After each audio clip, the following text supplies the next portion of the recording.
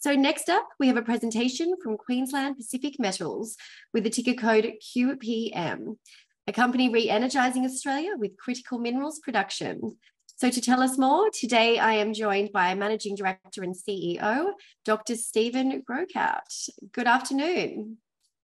Good afternoon, and thank you for the opportunity to present the QPM Townsville Energy Chemicals Hub project. Here's a snapshot of QPM. You can read this for yourself, but some key features include 3 of the biggest Tier 1 lithium-ion battery and electric vehicle manufacturers as significant shareholders, a comfortable cash position, and a share price with significant upside, as I'll demonstrate in the balance of this short presentation. First, here's a one-slide summary of QPM. We are fully vertically integrated from ore supply, gas supply, battery materials production, and 100% offtake agreements. We have excess gas supply to our needs through our recent acquisition of the Moranbah gas project, with that excess gas to be used for highly profitable peaking power generation through the 240 megawatt Townsville power station. We have almost negative 1 million tonnes of CO2 emissions reductions. That's achieved through intercepting waste gas, especially methane from the Northern Bowen Basin, and capturing that before it hits the atmosphere. We have 2.1 million tonnes of ore supply through agreements with 4 of the leading miners in New Caledonia. That's more than the 1.6 million tonnes that we need for the Tech project.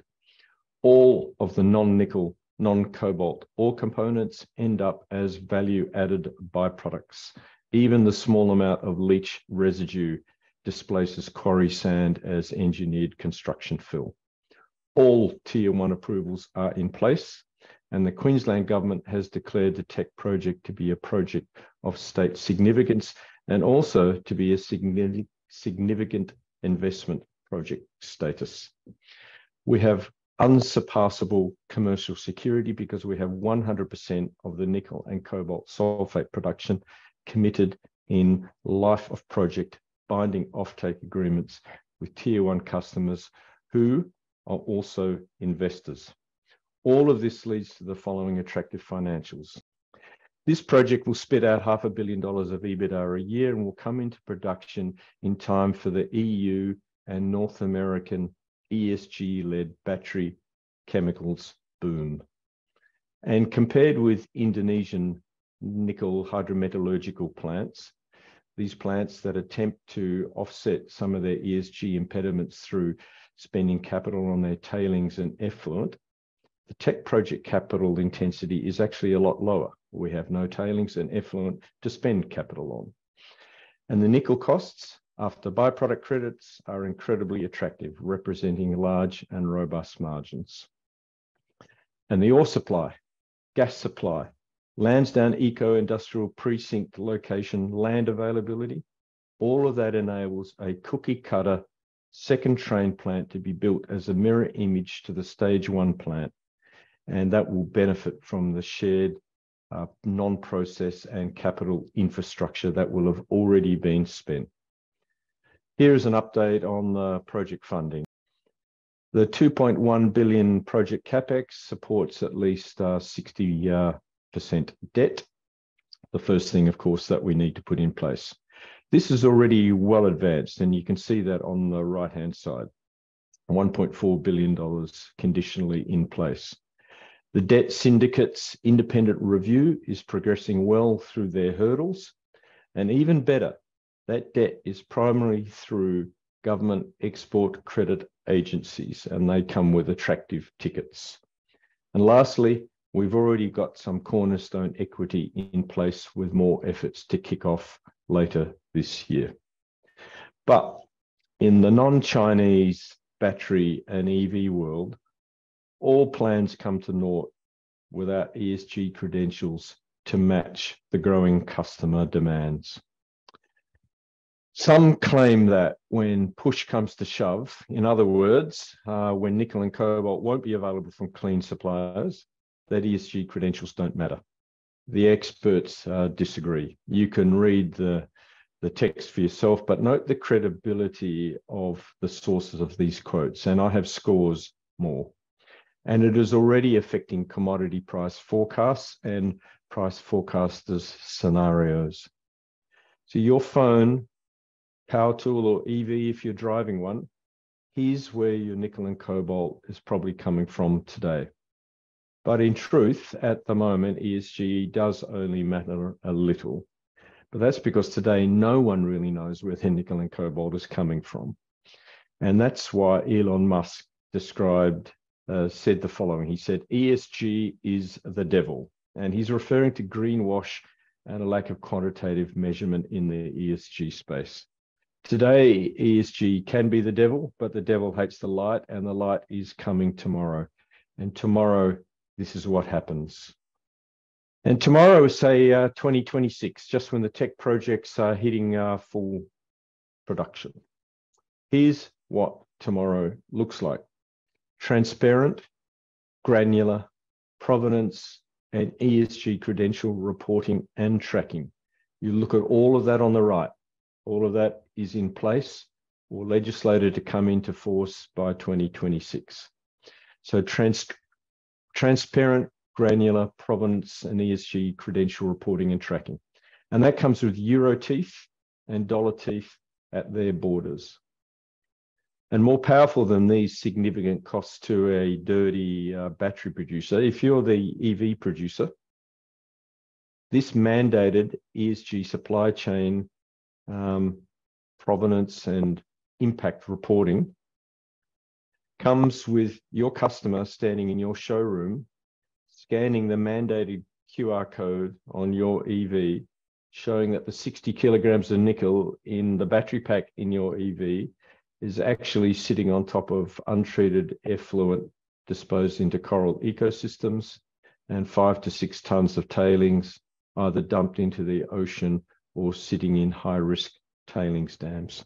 If people thought Dieselgate was big, I think the consumer backlash to such an ESG supply chain would be bigger. So let there be ESG light, and with ESG EU legislation in place and blockchain provenance and footprint tracking already underway and developing, the light is nearly here.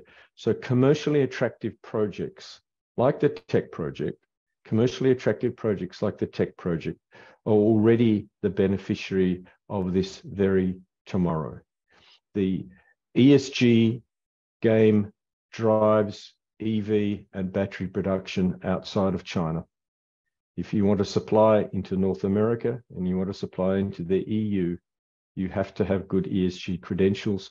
Clearly, your project has to be financially attractive, and that is the QPM tech project. Thank you very much. Stephen, thank you for the great presentation. We've got lots of questions, so I'll jump into them now. So will the supply of nickel from Indonesia affect the tech project? Only positively, because that supply of nickel from Indonesia is almost exclusively into China. There have been some announcements of supply potentially into non-Chinese markets. A recent example would be the announced Ford Vale Huayu high-pressure acid leach project. If you look at the capital intensity of that project, because Ford and Vale are very credible and respectable companies, and they have to tell the truth, of course. But if you look at the capital intensity of that project, it's 40% higher than the tech project. So if you want to deal with Indonesian conditions, that's what you have to spend. Furthermore, the nickel equivalent grade of the ore that we supply, you take into account the byproduct credits. You know, we have 1.6% nickel, 0.18% cobalt. Indonesia's typically about 1.1 and 0.1. Look at the nickel equivalent grade. Our grade is nearly 60% higher. Grade is king, and we win on that front too. So no, the world needs every nickel project that's out there. You've already seen some in this broker briefing. You know, all powered, all nickel projects. It is the most at risk of the battery supply chain. Thanks, Stephen. Bear with me, I'm jumping around a bit here. So it was referenced that procurement and construction was to commence in February and July, respectively. Has there been a revised timeline for these events? We're going through all of that with our debt providers at the moment, seeking financial close with the debt providers late this year. We're already designing early works that we hope to commence later this year. Okay, next one. So when do you expect the gas supply deal to be executed? Not sure what I can say. Very, very short time. It's just going through minor administrative stuff at the moment, but watch this space. Probably another one we can't get to now, but so when is the DFS and the final investment decision expected? So the feasibility study was completed last year, but with the debt providers, they're requiring an additional material beyond the conventional feasibility study. And we're working with all of our key equipment and technology suppliers to secure performance guarantees as well. So we're going effectively above and beyond. And obviously you've got to refresh the capital because some of the heat has come out of the capital market, which is nice. Nice to have some wind blowing in the right direction and doing more detailed design so that we can accelerate through the construction. So later this year. Next one. So how does the decrease in nickel and cobalt spot prices affect the financial feasibility of the tech project? Anyone who runs projects based upon spot prices is already in a loser or winner game, depending upon how the spot's going at the moment. What counts is the long-term supply price. And the projections there are massive deficits in nickel coming later this decade. Perfect timing for us.